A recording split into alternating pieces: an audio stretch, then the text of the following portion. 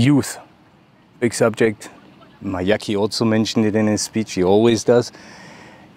Why do you think it is important to speak about that subject?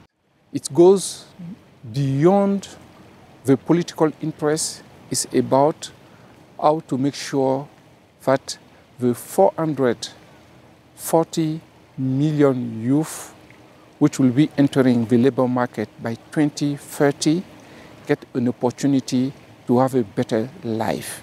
With a job creation of about 3 million new jobs per year, we won't be able to absorb this cohort of 20 million youth a year. So this is why we need to stand up to see what could we do jointly together to address this issue of youth unemployment. What do you think could SNRD do to incorporate more youth? The priorities for the youth need to be defined by the youth themselves. So having an inclusive approach, having the youth in the policy design process will be one key step in the right direction. So we need to promote the dialogue with the private sector to know what are the needs of skills so that we can go back and see how can we address the offer of training in these specific areas. 68% of the income of rural household is created in the agricultural sector. So, and 23% of the income are coming from the off-farm sector. So we need to work on all these different levels, not focusing only on one. One shot won't help us to solve the problem. We need to diversify our action, looking at various sectors. Developing the skills doesn't mean that you are creating jobs. You are creating an enabling environment, but the creation of a job will come from the private sector. So we need also to make sure that we promote domestic private sector.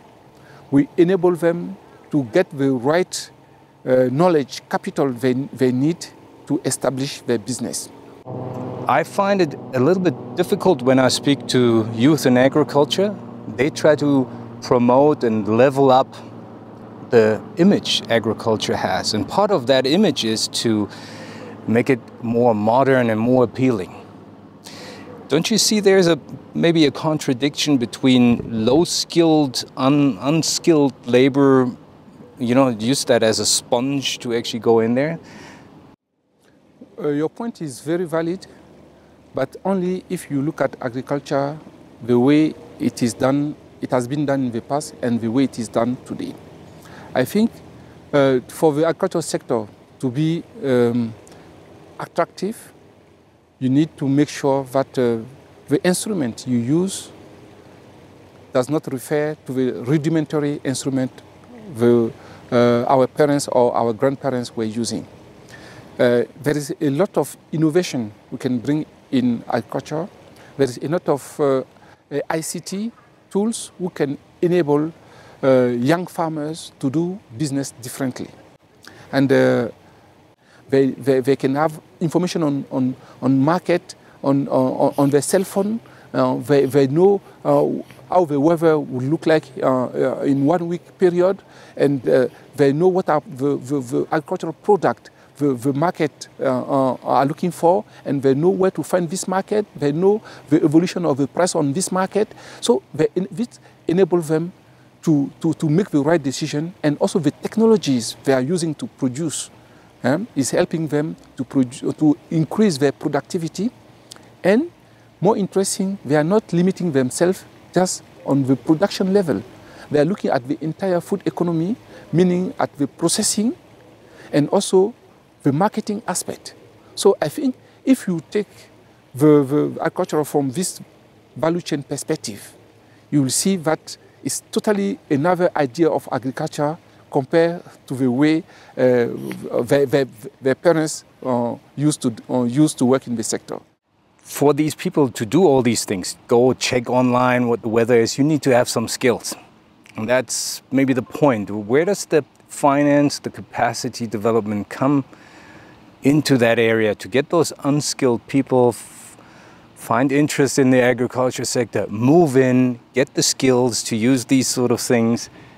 Yes, I think for the skills promotion, I see a key role of the private sector. Because as I was saying, the creation of job will come ultimately from the private sector. So the private sector need also to be involved in the capacity development, because this is which is going to benefit them. If they invest in this capacity, they will have the skills they are looking for, and then the productivity of a company will increase. They will have high skills manpower, and they will be able, even in terms of return, to increase their investment. Climate change obviously is a bit more of a daunting subject, because you can't really avoid the climate change anymore, I guess. There's a lot of initiative. Maybe you can go a little bit into what kind of initiative there is. And maybe, if I can hint a little bit, I think climate change has a lot to do also with the change of behavior by people to adjust. You can't just adjust the agriculture. People also need to eat different food, prepare it differently. Is there room for improvement, more activity in this area? Climate change is one of the key factors. So I think we need to adjust. We need more innovation. We need to develop technologies which are climate resilient.